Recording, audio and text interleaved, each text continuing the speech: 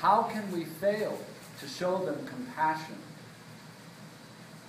I will clarify the U.S. Bishop's support for the right of a nation to control her borders and to enforce the rule of law. We do not consider the current broken immigration system as in any way serving as a model for the way a country should receive migrants. Migration should be orderly, safe, and controlled in a way that is consistent with the common good.